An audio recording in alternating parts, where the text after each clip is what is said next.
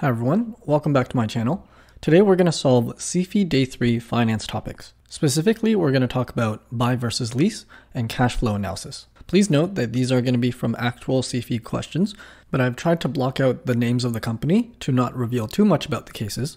So now let's go into a buy or lease example. It says, finally, ABC Inc. is considering acquiring new automated installation equipment to improve her division's performance, and William would like to know your thoughts on the proposal, Appendix V. Ignore any tax or financial reporting implications for now. So we see in Appendix V, it says, specialized equipment is used to remove old windows and install new ones. The new equipment will cost $1.5 million if purchased. It is expected to last 12 years with a salvage value of $60,000 at that time. Beth estimates the annual incremental net cash inflow from using the new equipment will be approximately $265,000 before taxes. ABC weighted average cost of capital is 12%. The vendor of the new equipment provides three options. ABC can either A. Purchase the equipment outright, B. Finance the purchase cost with the vendor over 12 years, which would result in an annual payment of $150,000, or C. Lease the equipment for an annual cost of $250,000, and the lease would only be for 1 year with an option to renew with the same terms for additional 1-year periods. The lease option provides for maintenance and repairs of the equipment at no charge to ABC Inc. So now let's look at how to solve it. And we start with trying to figure out if this machine is actually going to be profitable for us before we go into how to actually buy this asset. So we take the initial investment of $1.5 million, and then we do a present value of the net cash flows, and then the present value of the salvage value. Then this gives us an NPV of about $156K. So in conclusion, as we know that this machine is going to be profitable for us, now let's look at the financing options.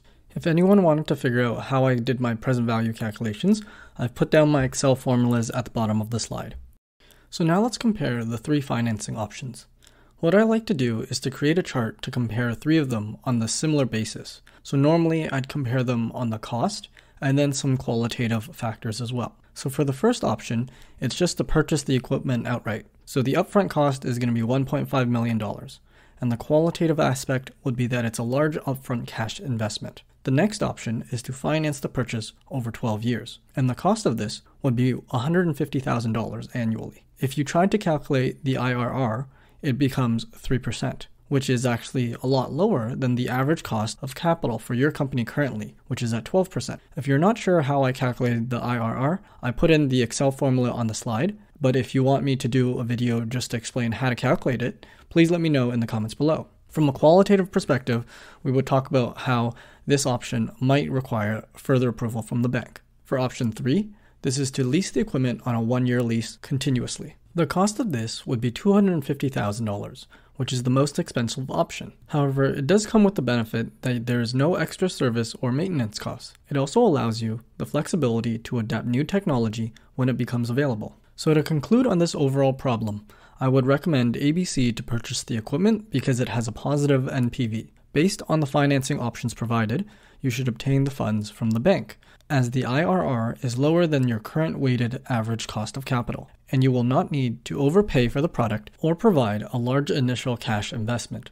So now let's do an example where you have to provide a cash flow analysis. So in this example, it says that Jacob received an unsolicited proposal from RSS, a high-end clothing retailer. SGF would buy excess clothing from RSS at a reduced price and sell them in their stores. See Appendix 3. He asks you to determine the amount of outside financing required to cover the monthly cash requirement of the first 6 months of the RSS initiative. He would also like you to discuss the strategic fit and other decision factors that should be considered. So this is what it says in Appendix 3. RSS is offering to sell its unsold high-end clothing to SGF at the end of each season for 15% of the retail price, which RSS estimates would cost SGF a total of $120,000 annually. All sales would be final, with payment due 15 days from delivery. RSS estimates that SGF can resell the clothing for 30% of the retail price,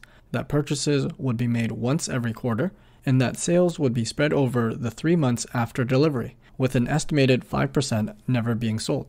Protecting these items from theft will require either hiring a security guard for $2,500 per month or installing a security tag system that would cost $20,000 upfront and would last for 3 years. Otherwise, shoplifting losses would average 25% of the selling price of the clothes in the store. The clothing would also require special racks that would cost $1,600 upfront and would last for 2 years, and SGF's insurance would increase by $200 per month. So now let's look at the cash flow analysis that needs to be done. So you'll first start with month 0 with all the cash that you have to provide, which would be $30,000 to buy the clothes, $20,000 for the security system, and $1,600 for the racks. Then you'll continue the cash flow analysis for 6 months. To determine which security system to use in our cash flow analysis, please see Note 2, where we determined the cost of all the 3 options and then picked the one that cost the least. To determine the monthly sales, please see Note 1, where we calculated how much money we would be getting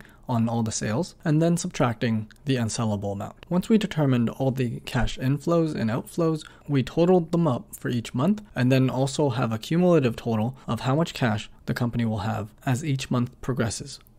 Because I didn't have enough space on the last slide to put a purpose statement, I'm writing it here. But normally you would include this with your Excel. So my purpose statement is that I wanted to determine the cash requirements at the end of each month when purchasing clothes from RSS. And the conclusion of this analysis is that there will be a large upfront cost of $51,000 for the inventory, security, and racks. However, there will be a positive cash flow in the following 3 months. In the 4th month, there will be a negative cash outflow of $11,200, but only $6,400 is needed to be financed, because you would have built up a cash reserve of $4,800 from the previous months. Then in the 5th month, the company will have a positive cash flow going forward. In addition, the security system for $6,667 annually is the most economical. Thanks again for watching. Hopefully this helped you understand how to solve the buy versus lease questions and cash flow analysis. I also review other Day 3 topics, so be sure to check out those videos as well.